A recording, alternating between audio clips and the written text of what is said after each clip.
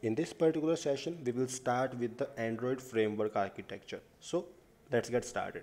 The Android framework architecture, we will discuss this particular image here, which again start with your lower level. So Android is completely Linux based operating system. So again it consists of your Linux kernel, which was mainly responsible for your low level operations, and also consists of your drivers and your assemblers, which will simply convert your data for the machine language. At the end we got different drivers for, like, let's say we got display drivers out there, we got camera drivers out there, we got Bluetooth drivers out there, flash memory and other different drivers were also here. One major part of the kernel was the binder, we also call it IPC, that again stands for your inter-process communication, so that your multiple applications can interact with each other, right? One more thing, so that your multiple application components also can interact with each other, right? Let's say you want to share some image file from your gallery to WhatsApp, right? Then your gallery will simply send a message to the WhatsApp that I want to send this file, right? That particular message sharing part was handled or was managed by this binder driver out there. On top of this Linux kernel, we got the libraries here that were mainly used to handle different types of data. Let's say if I talk about the simple display part, these three major libraries like Surface Manager, OpenGL ES and your SGL, these three major libraries were used to render your 2D 3D graphics and display them on your main mobile screen, right? And to make it more interactive, to collect your input from the touchscreen part, they also use these libraries. Other than these your graphics libraries, we use some media framework to play your MP3, MP4, any kind of media file, load your images as well. We use these media file formats, media framework library you can say. Then we got free types, which was mainly used to handle or to render your different fonts in your Android device. For the font part, we use free type library.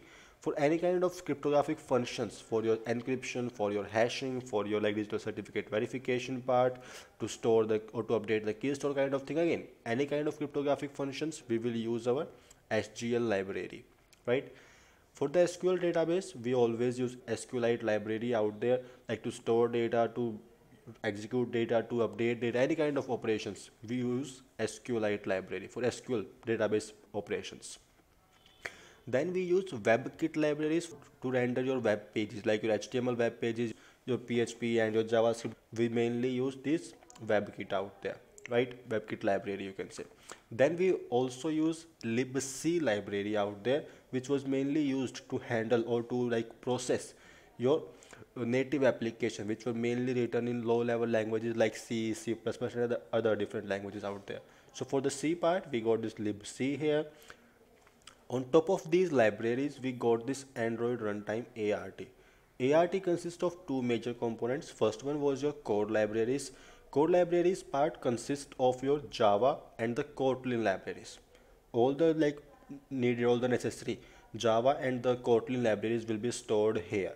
Not under your libraries part, Java and Kotlin libraries will be stored under ART out there. Other than these code libraries, we also got these virtual machines. All of your applications runs on a virtual machine. They have their own separate sandbox environment.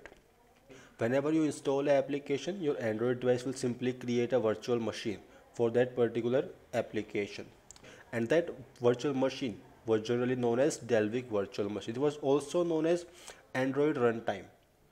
Nowadays, it was also known as Android runtime, but in older days, we call it Dalvik virtual machine, DVM in short. So these are two major components of your Android runtime, or ART we also call it. On top of this Android runtime or the ART, we got the application framework that consists of Android APIs, right? It consists of different APIs to manage your screens, to manage your windows, to manage your databases part, to manage your different buttons or the view elements out there, to manage your notifications, to manage your XMPP services, to manage your locations, to manage your different resources like storage, media files, your camera and your mic and other different resources were there, to manage your telephonic calls, SMS and your MMS part as well, and to manage your different applications. We got again different APIs so that your developer can directly call these managers to make the operations easier or to write the application in a much faster way. On top of all these managers, we got our application, or you can say we got our apps that we have installed, like your Instagram, your Facebook, your Twitter, your WhatsApp, your LinkedIn, whatever application you are using. And again, not only for the user installed application, also for your system applications as well, like your contacts, home, phone, browser, settings, whatever application you are using. All those application works on top of your application framework. That's all. Let's give it a quick review. Kernel mainly consists of your drivers, your assemblers, and to manage your low-level operations. Libraries were mainly used to handle different types of data type. Then on top of libraries, we got the Android runtime, or the ART. ART consists of two major components: your core libraries for Java as well as Kotlin. Second thing was Dalvik virtual machine, that again manage or create a virtual machine for each and every application that comes with the Android device, or you have installed it manually. On top of Android runtime, we got application framework. Application framework consists of APIs that were written by Android developers, which help an application developer to make the application easier, or to short the code, you can say. Developer just have to call those APIs and his work will be done.